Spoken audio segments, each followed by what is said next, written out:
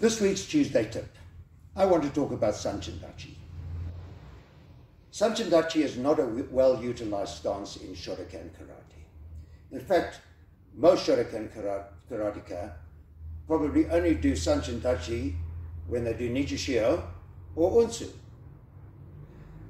But Sanchin dachi has great value, and if utilized correctly, the blow emanating from a stance such as Sanchin dachi can be immensely powerful, but only if done correctly.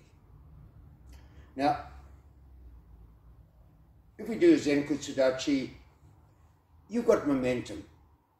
With Sanchin dachi, you're virtually on the spot. So, how do we make power?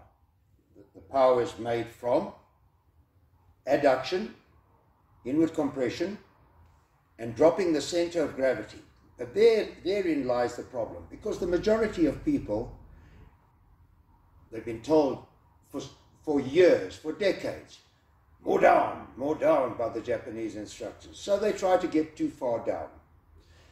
Now, if I take Sanchin dachi, let's just start how we get to it. Then there's a line.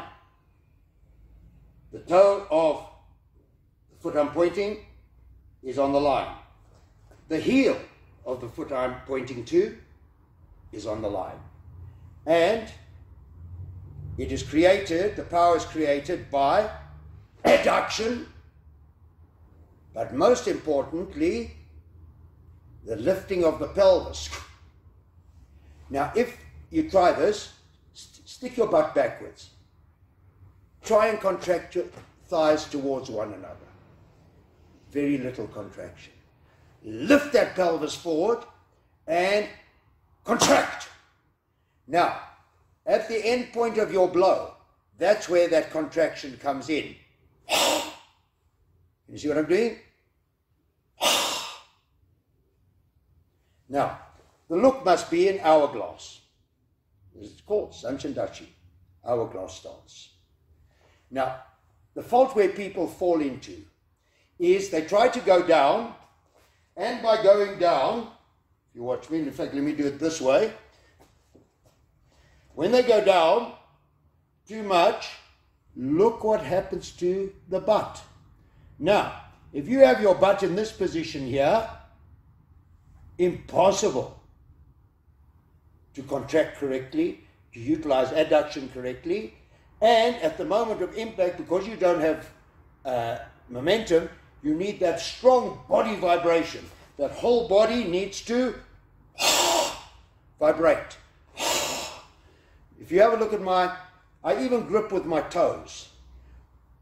I grip with my inner thighs.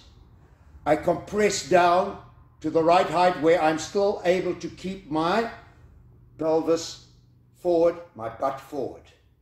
And at that point, watch. Now, another fault that people fall into is that. I always see people doing Nijishio or Unsu, and that hip is to the side. By putting the butt forward and contracting down as much as you can, compressing down as much as you can, that would be the correct position for maximum efficacy. That's my tip for today.